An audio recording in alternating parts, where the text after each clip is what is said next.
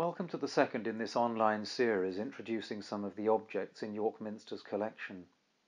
These objects contribute to the telling of the Christian story, one of love, courage and hope, of light shining in darkness, and of new life emerging out of death, destruction and disaster. Here's my colleague, Dr. Helen Rawson, Head of Heritage, to present this week's object. This beautiful processional banner shows the crucifixion of Christ. On either side of the cross stand St. Mary and St. John. The expression on the faces of the figures is sorrowful but serene. Around the borders of the banner are flowers and foliage, interspersed with instruments of the Passion, including the crown of thorns and the spear used to pierce Christ's side. Along the lower edge are the arms of the City of York and the Diocese of York. The banner has been designed in simple but striking colours, with the contrast between the gold, red and deep blue highlighting the scene. It is made of rich fabrics, silks and damasks and rich velvet, finely embroidered. The treatment and conservation of the banner tells of its active life in the service of the Church. It was presented to the Dean and Chapter of York Minster by C.M. Forbes in 1916, during the First World War. It was designed by Sir William Tapper and John Charles Pusey and produced by the firm of Rawson Company. When, after many years of use, it required restoration in the 1980s, it was returned to Rawson Company for this to be carried out. Within the banner was discovered a piece of linen bearing the signatures of the original people who had worked on it, of special interest to Watts & Co. because their records had been destroyed by bombing in the Second World War. A further restoration came after a banner pole broke at Christmas 1993. The poles were replaced by metal ones. The wooden finials were gilded by the Stoneyard, and the poles and crossbar were covered in new silk velvet, purchased from Watts by Betty Starry, the vestment keeper. The banner therefore has different layers of meaning and importance. It is a finely crafted object with religious significance, which in its creation and use tells us of the people and life of York Minster. I once walked around the Minster trying to count up how many crucifixes were on display. There were dozens of them. Once I actually started looking for them intentionally, they seemed to be everywhere. So familiar a symbol is it, though, that for much of the time it barely registers in our field of vision. Yet the church, both as building and as community, has the cross stamped right through it. Like many churches, the Minster is cruciform in shape. Similarly, all who are baptized are marked with the sign of the cross. This processional banner has a biblical scene as its inspiration.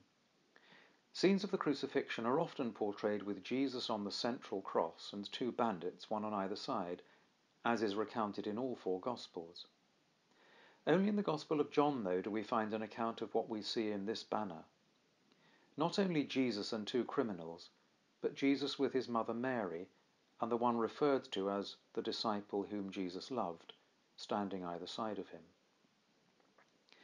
It scarcely bears imagining what Mary must have been going through as she watched her son die.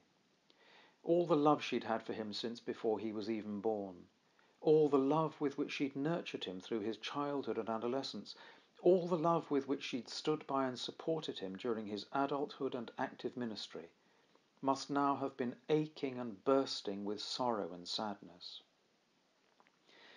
The beauty of the tableau seen in this banner is that it invites us to see that all the love she'd lavished on him from the outset was not now being mocked and trampled on, but fulfilled.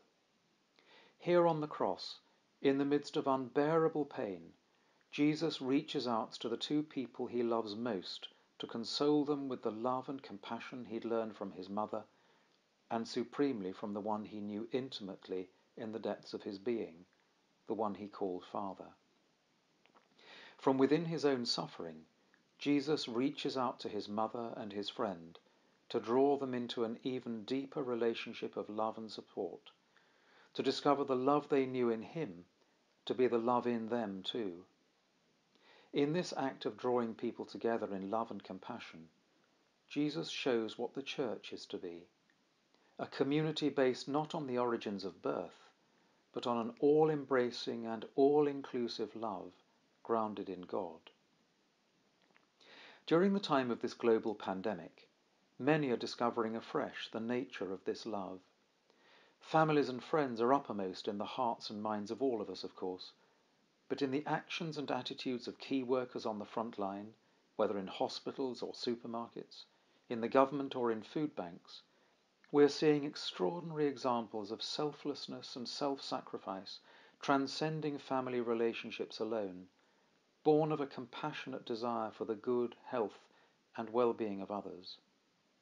We're becoming aware, almost as if never before, that we exist not as isolated individuals, but as a worldwide community in a global network of relationships called to serve one another in love and compassion. Even in the scene of crucifixion depicted on this processional banner, the Easter truth is present if we look for it.